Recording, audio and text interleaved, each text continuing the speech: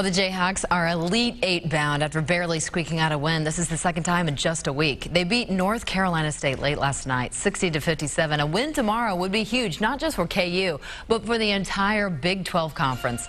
Lance Vieser is live in St. Louis with more. Another fighter.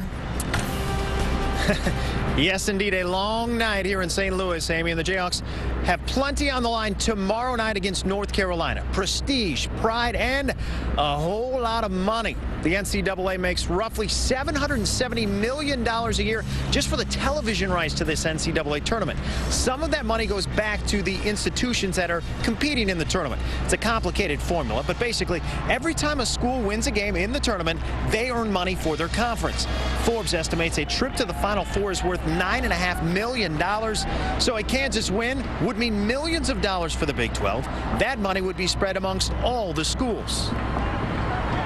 The way it works, right, is the farther you guys go, the more money it makes for the conference as a whole, right? Correct, absolutely. We believe in being team players. We'd like to help this conference a lot. So every K-State fan out there should be rooting for you guys. I think that's how it should go, right?